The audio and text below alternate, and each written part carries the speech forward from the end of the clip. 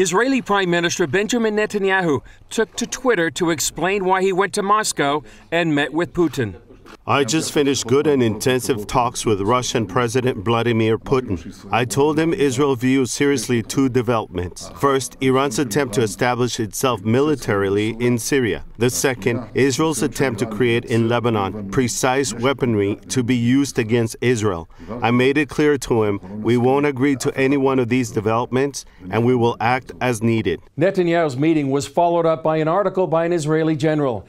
He said Iran is turning Lebanon into one big missile factory while the international community looks the other way, and warned the people of Lebanon they've become pawns in the hands of Iran.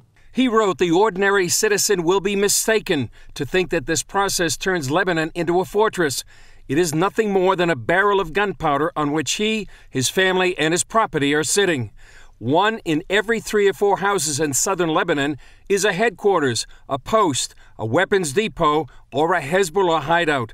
We know these assets and know how to attack them accurately if required. Right now, Lebanon is effectively a fully owned franchise of Islamic Republic of Iran. Many Mideast observers like Jonathan Spire, the author of Days of the Fall, a reporter's journey in the Syria and Iraq wars, feel that Lebanon no longer controls its own destiny. What it confirms is just the extent to which today Hezbollah and the other clients of Iran have effectively swallowed up Lebanon. That's to say, from originally constituting a kind of state within a state in Lebanon, they have now, as of recent months, effectively swallowed up the real state. The general's article is just one of the latest warnings by Israel that the next war with Hezbollah will not be like the last one. This won't be like it was in 2006, a little kind of border skirmish or a series of skirmishes between the Israel Defense Forces and Hezbollah. No, this will have the dimensions of a state-to-state conflict. From Israel's point of view, Hezbollah and Lebanon today are the same thing,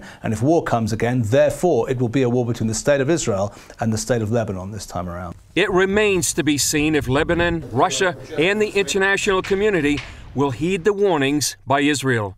Chris Mitchell, CBN News, Jerusalem.